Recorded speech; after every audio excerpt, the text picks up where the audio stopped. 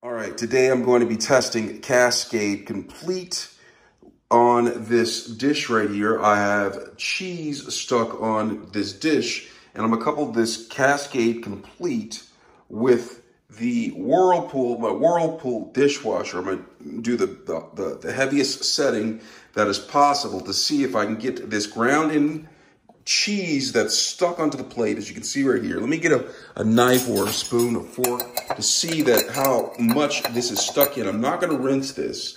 All right, I'm going to try to see if the Cascade Complete can get all of this ground-in cheese, this stuck-on cheese off of the plate. All right, so what I'm going to do is I'm going to go ahead and insert the plate. As you can see, I have a full dishwasher. Let me just show you how full the dishwasher is. It is loaded to capacity. So I'm going to be putting this dishwasher to the test on this right here. All right, as you can see, the top shelf is completely loaded to the max. It's actually overstuffed. And the bottom is completely stuffed. I had a big dinner tonight. As you can see, plates have pans that actually have grime and grit all on it right there. I have other saucers and plates with a lot of stuff on there. And then we have this cheese plate right here, this plate with cheese stuck on it. We're gonna test it. So I'm gonna set the plate right here on the edge, as you can see right there. It's just in front of the spoons, the utensil section right here. And I'm gonna see if I can clean this with the heavy setting. So I'm gonna go ahead and set my pod in here, all right? And I am going to go ahead and select the setting that should get this done. All right, we're gonna test it out. So I'm gonna go ahead and I'm going to turn on this, all right? And it's already in the heavy setting, which is gonna take 3 hours, 47 minutes. And this is one thing that I'm gonna do also. As you can see, I'm gonna do the high wash temperature wash. That's high wash temperature wash.